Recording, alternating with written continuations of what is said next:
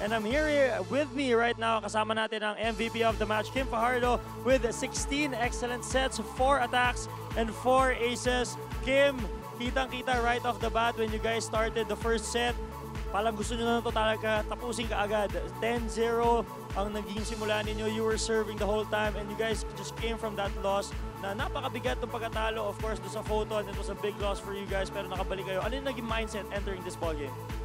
Simula po nung natalo kami ng photon game, syempre yung training agad namin is to syempre mag-bounce back. Syempre kasi yung team naman namin composed ng Lasallian players lahat. So yun, siguro yung mindset na ng Lasal, nandun na rin sa amin na mag-bounce back agad.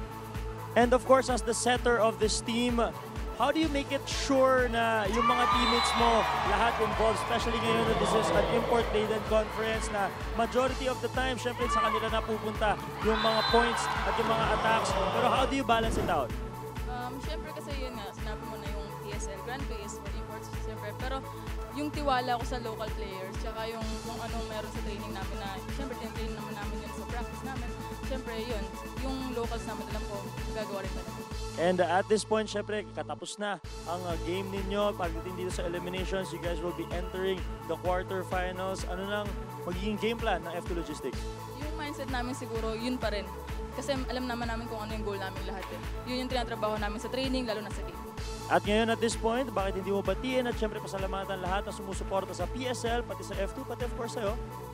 Hello po sa F2 fans. Salamat po sa suporta. Sana po tuloy-tuloy tayo hanggang sa dulo. Laban po tayo hanggang sa dulo. Tsaka hello sa family ko sa Batangas.